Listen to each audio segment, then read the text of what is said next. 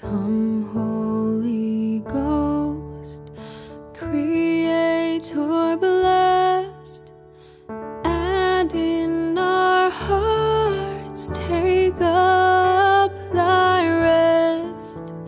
Come with thy grace and heavenly aid to fill the hearts which thou hast made, to fill the hearts which thou hast made.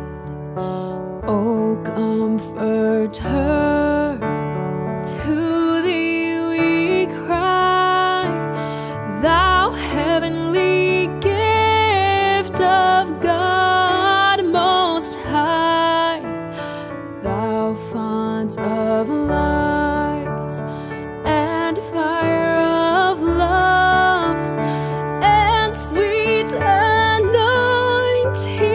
from above, and sweet anointing from above.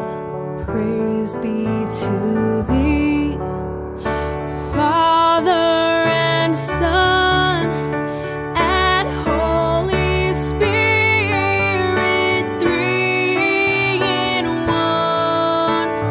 And may the sun on us bestow the gifts that from the Spirit flow, the gifts that from the Spirit flow. Amen. Kentucky came and they brought a lot of personnel to help us with our Vacation Bible School, and that's what first led me to believe that we may have had a connection there as some church that was willing to drive an hour. Not that there's not anyone in our own association, but they were looking for someone, and we were in a place in a time of need to receive and to have that help. And I just like a church, and I'm with Brother Bob Whitter at the helm as their pastor. I was glad and delighted to ask him to come and be our evangelist during the revival services. What I do know about him is he is a professor or teacher. I don't know what you prefer to call him and everything.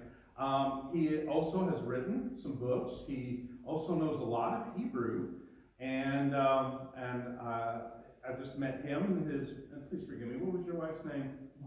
Rhonda. It's she wasn't able to be here tonight. She's teaching as well, right? She's teaching at church tonight, and we have 7 foster children. You have 7 foster children. And a couple more coming. That alone right there was enough for me to know that this man has a compassionate heart, and that he would be deeply happy to share with us what God has laid on that heart. And so I'd like to introduce to you Dr. Bob Whitter. Thank you, Brother Bob. We're so glad to have you here today. I go better by Brother Bob or Pastor Bob or Hey You. It doesn't matter to me. I enjoy. I was coming late today, Bobby, and I thought, I might give Bobby Sellers to go and fill in for me tonight. And I was thinking that to myself. I really was. I teach a class on Wednesdays, and I asked the pastor. I said, "Listen, they decided to be there because I don't get out of class until 4:30." And so I left out at 4:45, stopped, got gas, stopped at the house, and still made it from Paducah to here in about 38 minutes. Let me ask you a question. How many of you have ever been in a storm? I mean, Johnson Springs, where you were at, was hit pretty hard. Mayfield, close to where I was, or am currently, it was devastating. I've been in a lot of storms. A lot of storms. I've been in hurricanes. My wife and I, we were part of disaster relief. We still are. We like to travel. We like to do those things. And we would go where hurricanes were. One time we were in Perry, Georgia. And we had stopped for the night. And they said, stop. There's 3 hurricanes coming in back to back to back. And Hurricane Fran was the first one. And then Hurricane George was right behind it. So we stopped, and they said, stay here and you'll be safe. Hurricane George took a turn and went right over Perry, Georgia. Now, it was already inland, but it was a hurricane free. By the time it got to Georgia, it was still a Hurricane 1 to Hurricane 2, they were saying, and I was asleep. I drove all night from Cincinnati, Ohio, which is where I'm from, the great state of Ohio. How many Buckeyes are here? That's really a shame. That's really a shame. I thought maybe. So we drove all the way there, and we stopped. And I was asleep because my wife won't drive. She likes for me to drive. It gets her prayer life in order. So we stopped there, and she comes up, she wakes me up. What are you doing? She said, I'm downstairs playing cards with the old people. And she said, we're having a ball. You need to come down here. This hurricane is over top of us. I get down, Bobby, and I promise you, it is quiet. I said, there's no hurricane. I thought she was joking. We were in the eye of the storm. And all of a sudden, it broke loose again. Pecans were everywhere. There was a John boat, but there wasn't supposed to be a John boat because we were near no water. And we were in this gymnasium that was solid brick, so we were safe. But being in the eye of the storm, that's crazy, isn't it? You've not lived life until you've been in the storm. Because I'm telling you, if you're not doing something for the Lord, the devil's never going to bother you. He'll never have a storm. Right. When God is quiet, He's doing something. Turn with me, if you will, to Mark chapter 4. Mark chapter 4. And find verse 35. That's in the New Testament. It's the second book. Mark chapter 4. I like to pick on Bobby. He's a good guy. And you've got a great AMS, DOM, executive treasurer, whatever we're calling them, you guys these days. There's other things. There's other things. Listen, can we all stand? I like to stand for the reading of the word.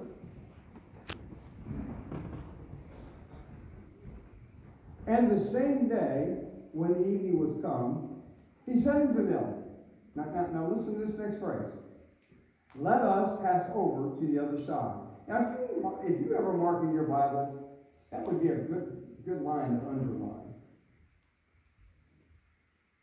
And when they had sent away the multitude, they took him even as he was in the ship. And they were all also with him other little ships. And there arose a great storm of wind, and the waves beat into the ship, so that it was now full. And he was in the hinder part of the ship, asleep on a pillow. And they awake him, and he said unto him, Master, carest not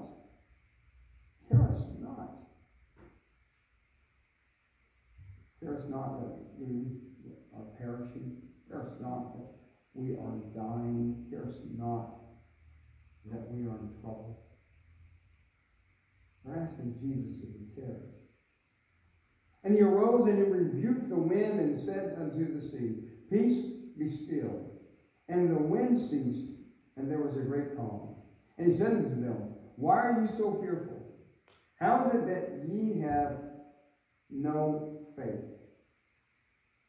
That's them this question because they've been with him for a while. And they feared exceedingly. And they said to one another. Now listen to this next phrase. What manner of man is this, that even the wind and see obey him. They're questioning that. And they're not calling him God, the Son of Man here. They're putting him on the same level they are. They forgot. Brothers and sisters, please don't forget who Jesus is. Amen. Amen. Keep it in your mind.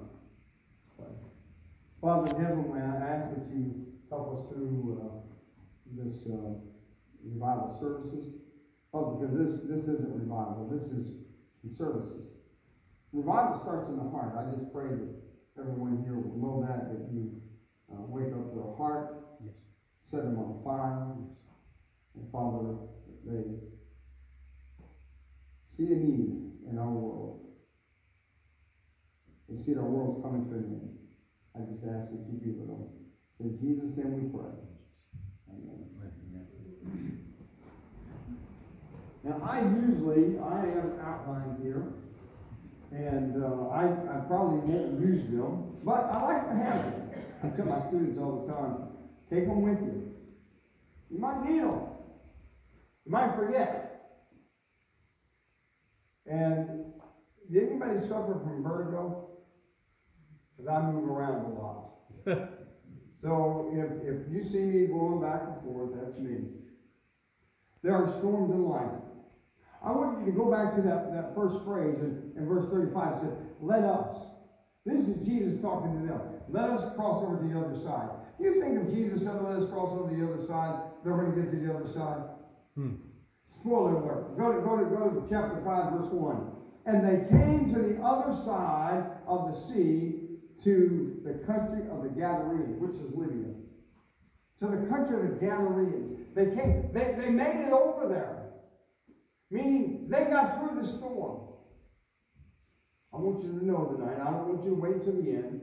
I want you to know tonight, you can make it through the storm. Amen. Whatever you're going through, God already knows. You know what I love about old people? They've been through everything. They've been through everything. We do mentoring programs at our church, and we're getting ready to have another mentoring conference. And each year we have a mentoring conference. We started off with a mentoring conference and some breakout sessions. And then we go into revival. The person who comes and speaks at our mentoring conference does our revival. This year it's going to be Cerulean. I want our old people to mentor our young people.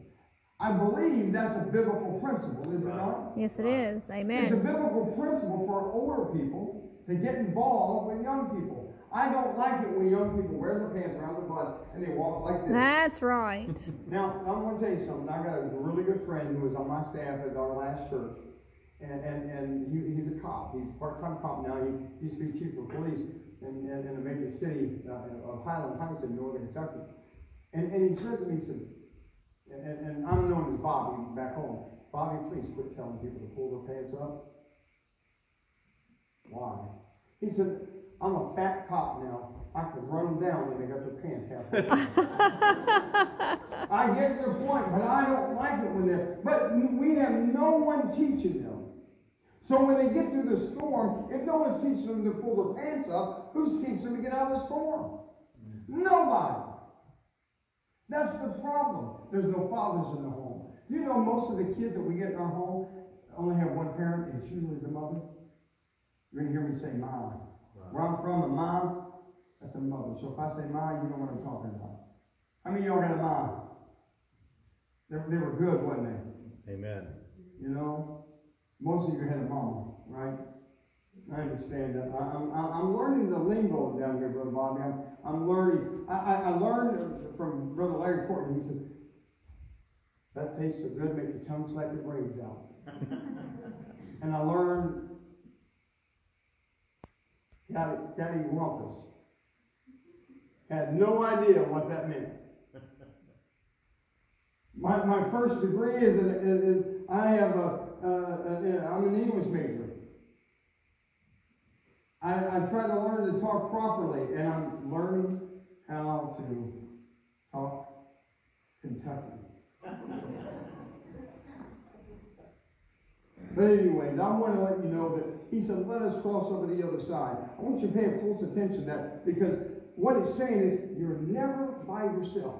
And if you've got a mentor, you're really never by yourself, and there's two or more gathered in my name, I'm in the midst. People, the young people need to know that. If you want young people to be a part of your church, get involved in them. Pour yourself into them. I'm going to tell you something. You cannot put a youth program in this church if you're not putting yourself out there. Because listen, they're not coming in. Where are they at tonight? Now, from this point on, each night, I told your pastor, each night, I want to do a children's thing. Each night. I want you to try to get as many children as you can get. I want to bring the children in here. But I want you to get involved in them.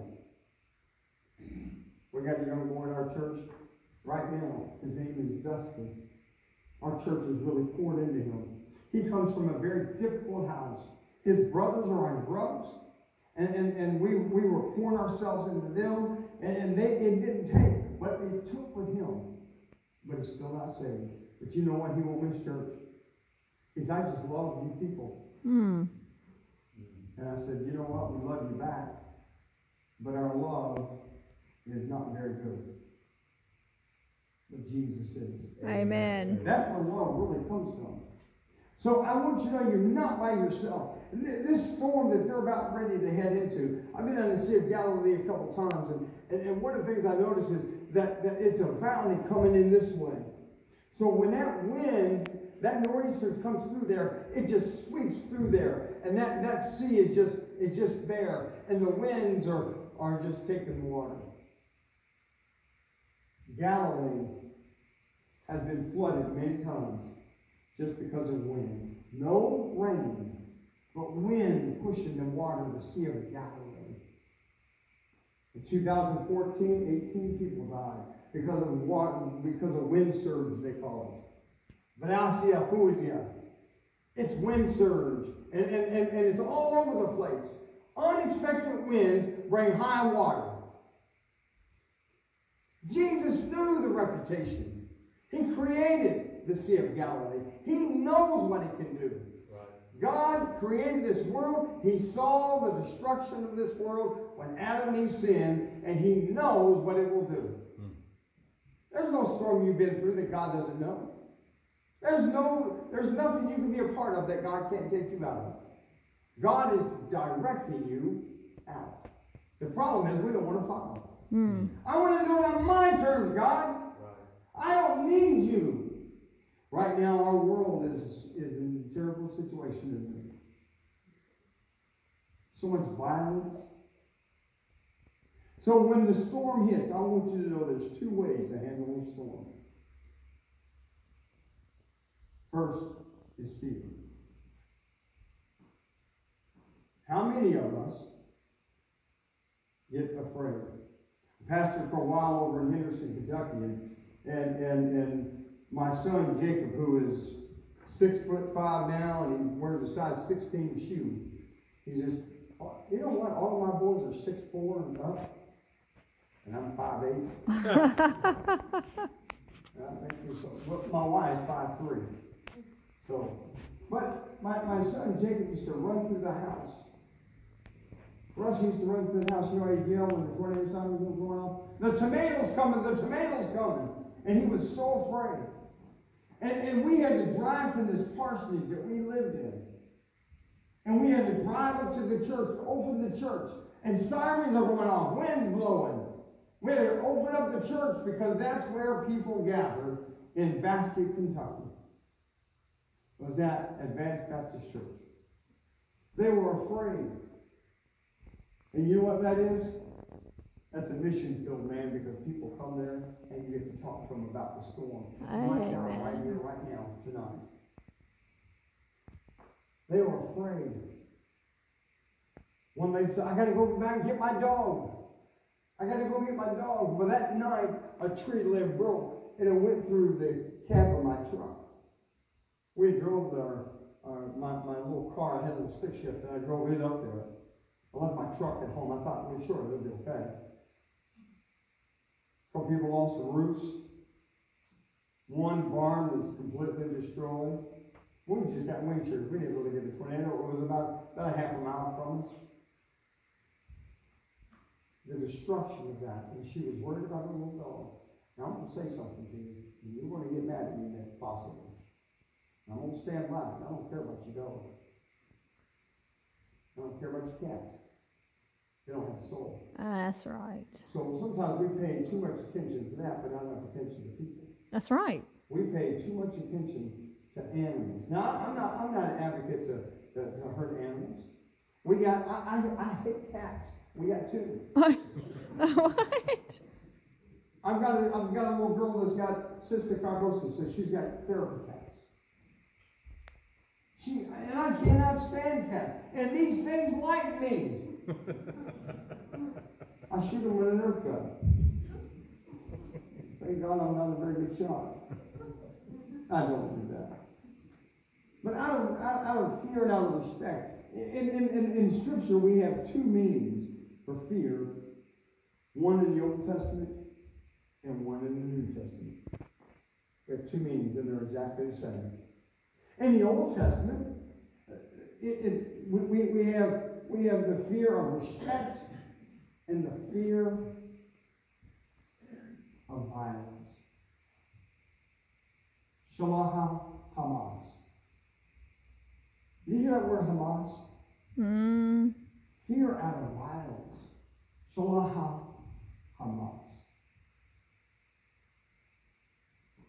Genesis 6:11. And you would do good to write that verse down and go and look it up. It's talking about the world that was violence.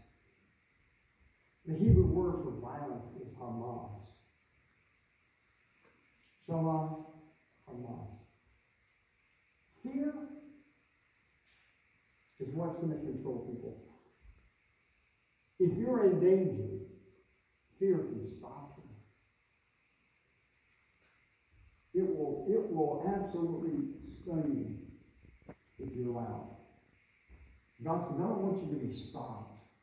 I want you to move forward. There's too many Christians stopping because of the storms they're in. They don't want to go. Now, all of you raised your hand saying that you had a storm. That's right. Where are you going?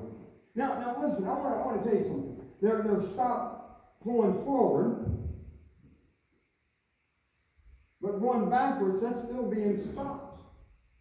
Going in a circle, that's still being stopped. Laying down and taking it, that's still being stopped. If you're not going forward towards God and the path that He wants you to go, you're being stopped. You have succumbed to fear.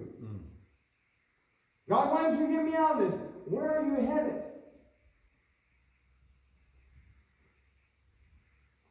One of the things that I don't like to hear someone saying, I just can't read my Bible. I just can't understand it. Can you read? Yes. Take your time with it. I think one of the worst things we ever did was come up with, read your Bible in a year. I don't care if it takes you a year or 10 years. Just keep reading. Amen. If it takes you a while to read something to understand it, take your time with it. It's a marathon. It's not a sprint. It's not to hurry up and get your Bible read. You might say, well, Pastor, how many times have you read your Bible? You're not him. Bobby, how many times have you read your Bible? You're not Bobby. That's right. You are you. How many times have you read your Bible? I didn't say read it through. I said read it. And don't just pick it up and read your favorite stories, because then they become stories and not the Word of God. We spend so much time just moving around that we're not headed toward the prize. Fear stops us. It tells us we can't read our Bible. It tells us we can't understand it. And so we don't read and we don't learn. Fear has done a lot to us. When the storm hits and you have a lack of faith, you can either stop or you can focus. I'm going to tell you something.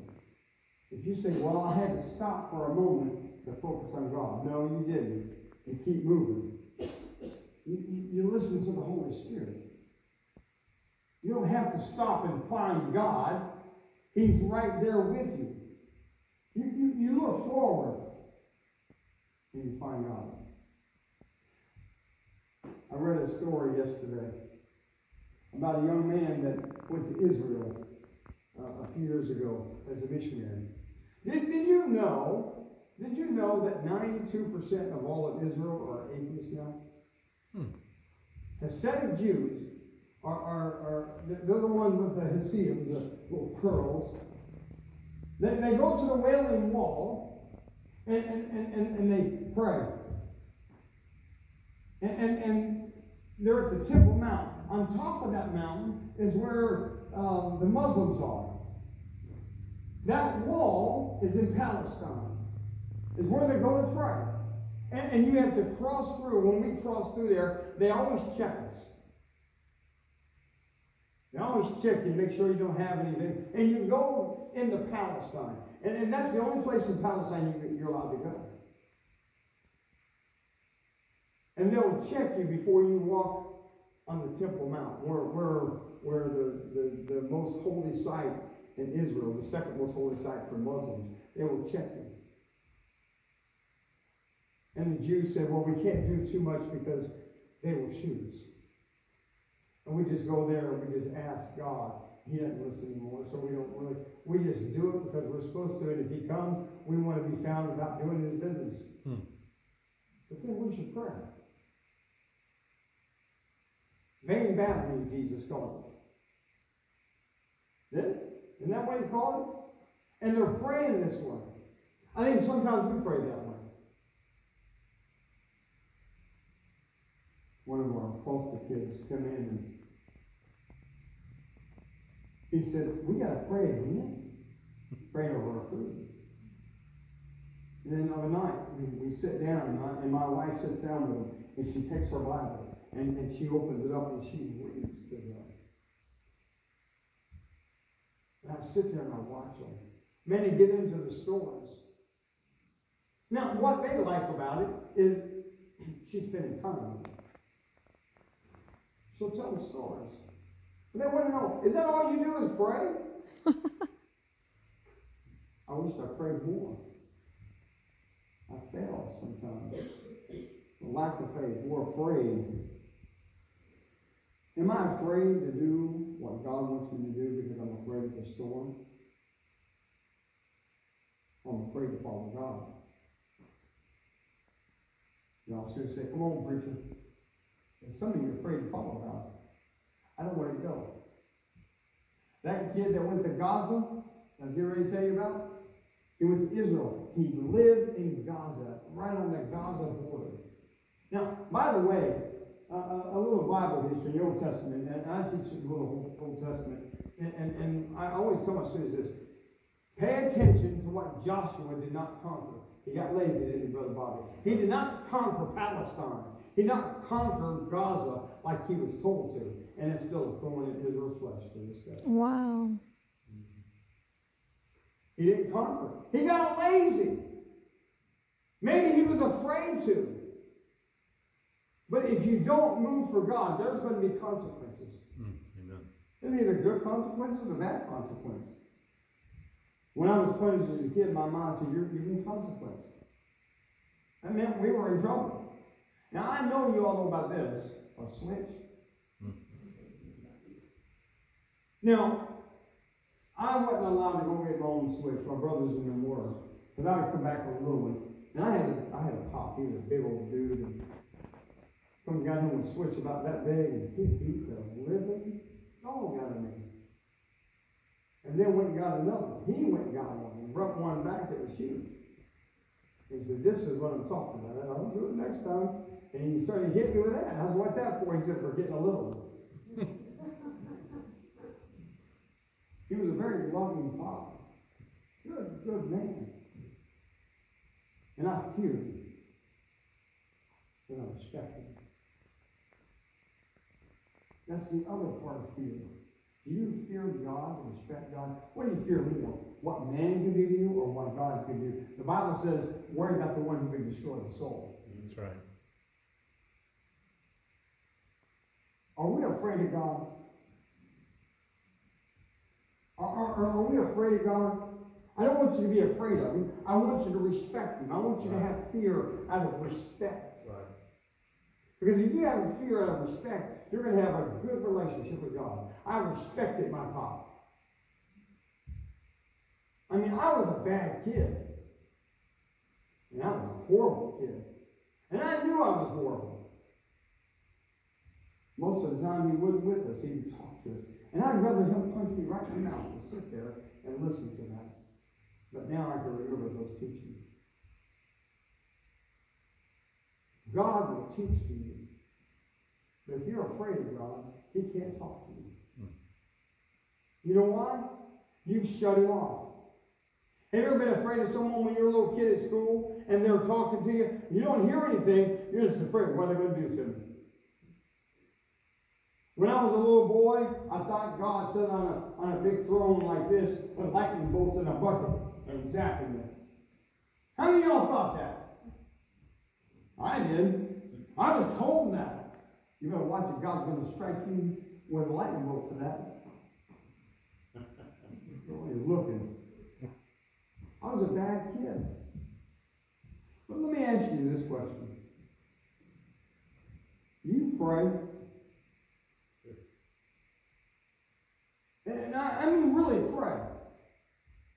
Because sometimes I find myself doing ritualist prayers. Lord, thank you for the food we're about to eat. Thank you for my family. Thank you for this. And we're done praying and all that. I don't know what she means. Sometimes we teach our children that. When I lived in Harlan, Kentucky, I wrote a prayer, Bobby, you want to hear it? Now lay me down to sleep. I'll park my truck across the street. If it should roll me fall awake, I'll pray the Lord He'll hold that prayer. Because it was a straight street. And you know, we can write prayers like that, and they can be the best prayers in the world. And we can go through it ritually. There's nothing wrong with saying the same prayer over and over and over. There's nothing wrong with that. If we mean it in our heart and we're actually communing with God. If we're actually talking with God. But sometimes when we do things out of ritualistic things, we are not communicating with God. A lot of times because we're afraid. A lot of times we're just doing it because we want to be doing it. I want you to realize that God wants us to use common faith sense. Common faith sense. He doesn't want you to be afraid of Him. He wants you to respect Him. He wants you to love Him. He's not going to zap you with a lightning bolt. When you mess up, He's going to love on you. But He will chastise you. There's no bones about that, man. We need to be chastised, don't we? Yes. When I got a whipping, when I was a boy, I always still got that talking. My mom say, this hurts me worse than it does you. And I'd hear her go back in her room and cry until she was with us. She would just bawl her eyes out. And one day when I was about 14, I remember her crying, and it broke my heart. But because I respected my father, I didn't respect my mama. I just ran over her. Because she would just get frustrated with us. Wait till your dad gets home. Wait till your dad gets home. And he became the one who punished me. And I had a deep respect for her. Now, I love my mother. I was a mama's boy. But my pop, there was a strong respect. But these disciples, they were doing something crazy. They feared God. How do they fear God? They knew God could take care of them. Care us not that we perish. The one who's going to die for them. The one who's going to give his life for them. Don't you care? That's like your child. How many of you love your child and do anything more for your child? 3 or 4. Okay. The rest of y'all are just in bad shape.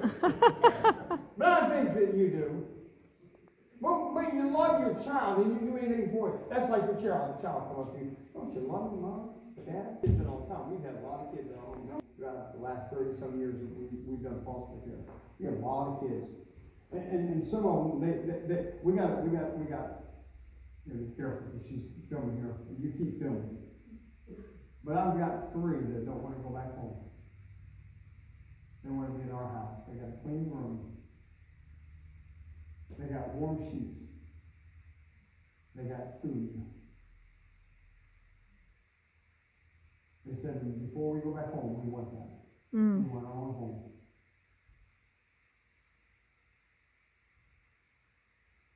God will give you that. But you cannot fear God. You got to respect God. You got to follow God. He wants you to follow Him. I want to give you an illustration. My grandmother.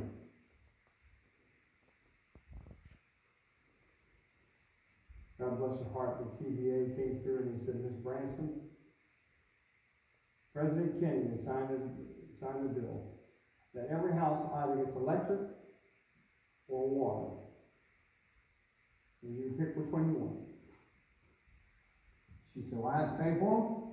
Yes, Miss Branson, you have to pay for them. Now, my mom walked about 2 miles every day carrying water. And so what she did, she had to walk 1/4 mile down this lady's house, get 2 buckets of water, walk back up. That's a 1/2 mile. And she had to do it again. Come back up, because it took 2 trips. That's a mile. And then she had to do it in the afternoon. So, my grandmother, my mom was the last one there, and she said, Mary Catherine, it's up to you. Well, I want to watch Ed Sullivan. She said, I want electricity. Well, they got electricity, but they didn't have TV, so it didn't matter. She said, he watched Ed Sullivan. A couple months later, the TVA comes back, and they said, Miss Branson, there's something wrong. Now, they didn't have electricity. They didn't have power either. Over in Somerset, they have power. And they said, you're not using your power. She said, yes, I am. They said, well, your meter's not moving. And she said, I use it every night. Mary Catherine turned that switch on right there. My mom went over and turned the switch on, and the lights came on. She said, I don't have one of those icebox, fancy icebox, that's all I got. And she said, every night when it gets too dark to see, she said, I'll light my candle, and I'll walk right over there and turn those lights on. And she said, if I don't need them, I'll turn them off. That's the evidence of having power, being plugged into a system and not using it. You're plugged into Jesus Christ. Are you not using Him? Have you stopped? Have you stopped? And then I want to talk to you about faith. Jesus said, let us go to the other side. I'm going to tell you something about Jesus. If He says we're going to do something, we're going to do it. Right. Amen. He got them over to the other side, and they were saved. They were all accounted for. Now, the last time I was on the Sea of Galilee, Bobby, it was choppy. It was choppy. Now, it was not like it was that day, but it was a little rough. And we were on a boat like Jesus, and they're bigger than what you think, but they're not huge boats. And we're on this boat, and this lady, she's getting sick on the side, man. She doesn't throw up, but I'm thinking, well, that's going to be interesting. You know, and we go all the way over to Lebanon, to the Gadarenes area. We don't dock, we're not allowed, because they're Muslim. We get there, we get in our waters, and then we turn around this little red pole that's as far as you're allowed to go, you come back, and then you go back into Tiberias. That wind, man, it was choppy. It was choppy. Now we're running over time, but I'll stop till I'm done. So Amen. stand with me. Amen. They got to the other side. Jesus said, "Let us go to the other side," and they made it. And then he said, peace be still. The word peace be still. Pastillas. You ever told a little baby? I heard preachers all the time. They don't really read the scriptures, what it says here. They said, Jesus went out and said, "Wind, be still." He did not raise his voice.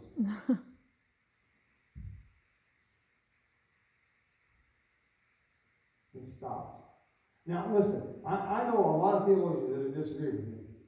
I know a lot of them that disagree with me, and that's fine. I consider myself a theologian. Brother Bobby here is probably the smartest man in the Bible you'll have in the area. I guarantee he's a smart man. Now I'm going to ask you a question. And maybe you might disagree with me on this, so you have the right to be wrong. And they said, and the wind and the sea ceased. I believe it became like glass. There wasn't a ripple left. Because when Jesus calms your storm, it's done. Amen. There is no evidence of a storm.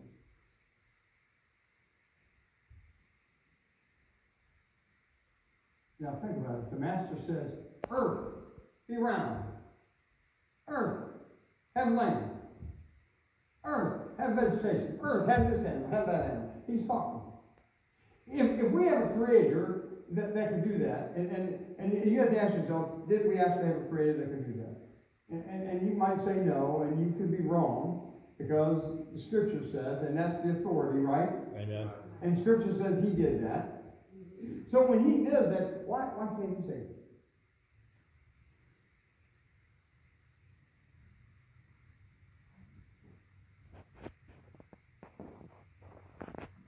Sometimes a mother can do that. Sometimes the baby's teething, no matter what she does. God can control any storm. That's right. You can't. If a mother can't console a baby that's just teething, what makes you think you can control the storm that you're in? You can't. But right now, you can come up here and you can say, Lord, I want my storm to be over. I'm in this storm. Listen, folks, one of the reasons, I'm telling you, one of the main reasons we are having so much trouble is because we don't pray. In our church, we have an altar call every Sunday morning. And I'm telling you, out of 300 people, I guarantee you, 80 people come to the front. People started asking, Brother Larry Davidson, you know Larry? Larry was interim in our church, and before I come, and I'm telling you what, this man got our church on the evangelistic movement that it was just absolutely unbelievable. He started that altar prayer. When I came, a couple people said, it takes a little time. And we can probably do some more. I said, we're not going to stop that. Because that's important. Right.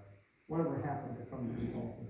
Well, I just pray right here where I'm at. You know what that is? That's pride. That's pride, sitting your butt down. This is an altar. The Bible told people in the Old Testament to go and build an altar and go to it and pray. This is the altar. And I love that you got a Lord's Supper table. You know what the Lord's Supper table is to me? It's my altar. It's the mercy seat. It represents the mercy seat.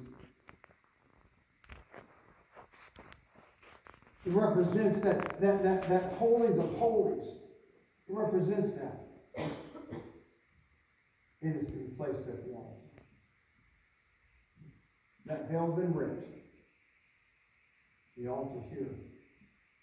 The storm's there. Are you ready to get out of the storm? You ready to stay there? So if you, as song leaders come, I want to ask you one more time. Do you believe in an all-powerful God? You said you were in that storm tonight. Listen, you can say, well, I've been praying to get out of that storm, preacher. I'm all caught up. No, you're not. You're still in the storm, aren't you? Because I'm telling you, when you fully give it to God, that storm is over. That doesn't mean that there is not something to pay. A young boy and a young girl, they commit sin and they have a child. That child is not sin. It's a result of sin, but that child is not sin, but they have to pay for that sin, don't they? Not for 18 years. I got a 32-year-old that still comes to the grocery store in my house. Mm. And he makes better money than I do. I want you to come tonight. Come talk to your pastor. Say, look, help me out. We'll grab Brother Bob. We'll grab someone and say, I want you to pray with me. Storm is terrible. Thank you, brother. We'll stand and sing 544. If you need prayer tonight, come with somebody. Come up here to the altar. Don't stay put. Come and let God lead you. Let God change you. We'll stand and sing 544.